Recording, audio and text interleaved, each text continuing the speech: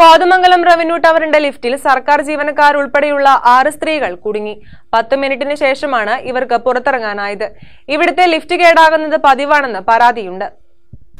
Kothamangalam revenue ടവറിലെ lift തിങ്കളാഴ്ച വൈകുന്നേരമാണ് കേടായത്.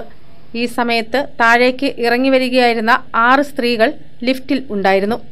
4ാം നിലയിലെത്തിയപ്പോഴേക്കും lift നിന്നു. വാതിലും ബ്ലോക്കായി.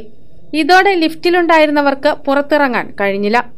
10 മിനിറ്റോളം കഴിഞ്ഞാണ് ഓപ്പറേറ്റർ ലിഫ്റ്റിന്റെ തകരാർ പരിഹരിച്ചത്. തുടർന്ന് 6 പേർക്കും പുറത്തിറങ്ങാനായി. 10 മിനിറ്റോളം ബ്ലോക്കാണ്. എപ്പോഴും ഈ ലിഫ്റ്റിന് ഇങ്ങനെ തന്നെയാണ് പറ്റാറുണ്ട്. ശരി. റവന്യൂ ടവറിൽ ലിഫ്റ്റ് പണിമുടക്കുന്നത് പതിവാണെന്ന് ചൂണ്ടിക്കാണിക്കപ്പെടുന്നു. പലപ്പോഴും ലിഫ്റ്റ് പ്രവർത്തനരഹിതമായിരിക്കും.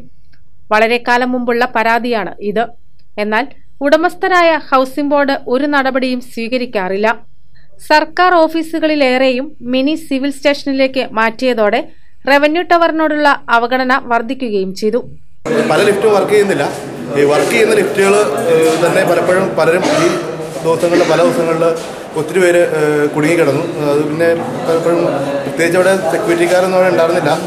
പിന്നെ അവിടെ വിളിച്ചു പറഞ്ഞൊക്കെയാണ് ആളുകൾ വന്ന് സ്ത്രീകളായിരുന്നു കൂടുതലും അതിൽ കുടുങ്ങിക്കിടന്നത്. സ്ഥിരം ഇത് തന്നെ ലിഫ്റ്റുകൾ കൃത്യമായിട്ട് വർക്ക് ചെയ്യുന്നില്ല.